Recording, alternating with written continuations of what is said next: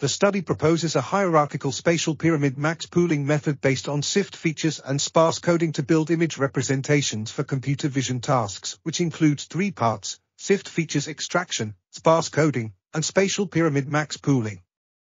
Spatial pyramid max pooling is performed on the original SIFT features in the image patches to distill the features and extract the most distinctive and significant feature, the SIFT pooled feature, in each local patch.